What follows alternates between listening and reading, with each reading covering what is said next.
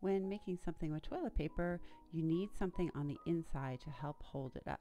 So I have an old hand cream container right here, and you can see I have sheets of toilet paper I've already cut so there are maybe 10 layers all together, and then I wet them and place it on the top of the hand cream container. And I'll keep doing layers, probably about 3 total all the way around. And you can see every time I dip the toilet paper in the water, I squeeze out the excess. Next, you'll see me take some dry sheets of toilet paper. I put it around the outside of the form and press it with my hands, and the water that's already there will soak into the toilet paper, and that's just another way to add it once you have a good initial layer. Now I'm cutting up some toilet paper so that I have some sheets that are the same size, and I'm going to make some flowers and some leaves and some piping around my cake. To make the piped icing, take a few sheets of toilet paper, put it in the water, squeeze out the excess, and then roll it up. Place it around the edge of the cake.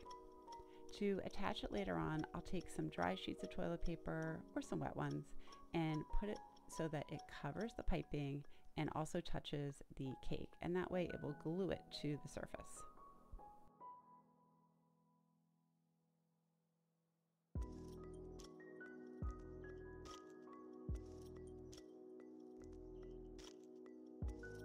So now I'm going to do the top line of icing.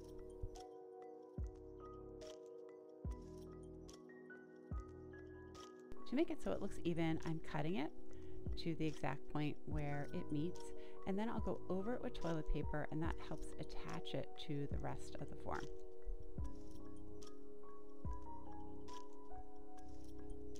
And now I'm just smoothing out different areas, patting it with my hand. Unless you sand it, it's never going to be completely smooth, so you are going to have some rough patches, but that's okay. It kind of adds to it, gives it some texture. Now I'm making a rose, so you can see I rolled up a little rectangle of toilet paper, dipping it in the water, squeezing it out, and forming it.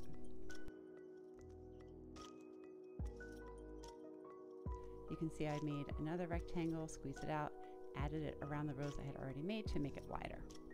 And I'll make 3 of these flowers.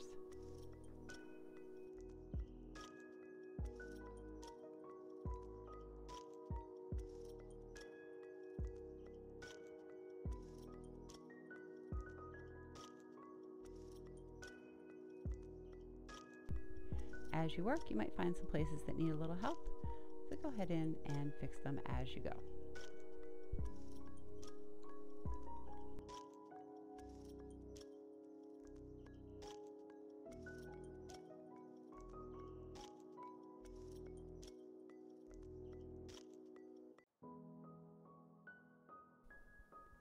Once your cake dries, it will be completely solid, and then we'll paint it with some acrylic paint at the end of the video.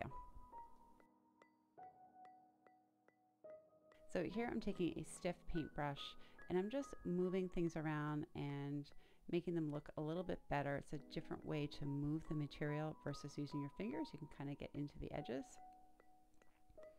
And I'm just going in and finessing all those little spots where it's a little too bumpy. All right, so I've made 3 flowers. Now I'm going to make some leaves. So I have some sheets of toilet paper, I wet it a little bit, and then I cut it into the shape of leaves. If you don't want the leaves to be flat, let them dry so that they're somewhat curved on the surface.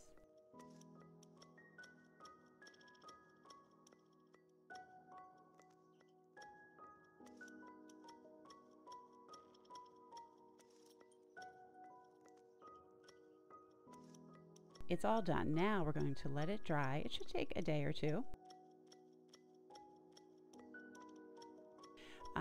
So now I am taking acrylic paint and painting on the icing.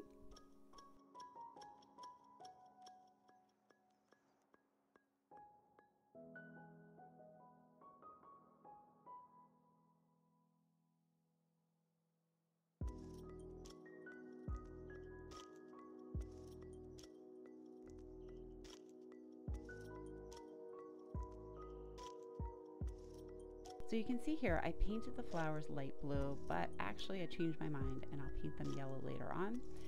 Right now I'm just painting the leaves, both sides.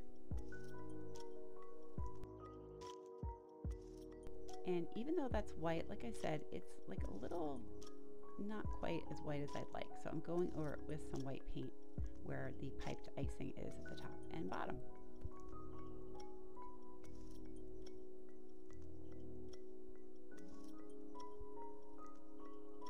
Now I'm going in and making sure I got all the little spots.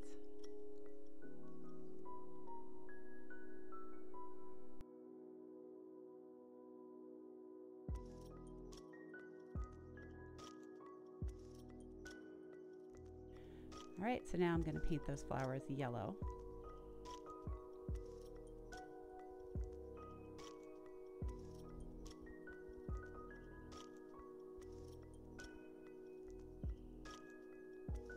And all you need is a little bit of glue. You could use clear glue or white glue, either one will work.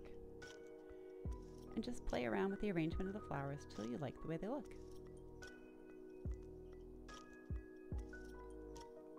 And that's it. You've made a toilet paper cake.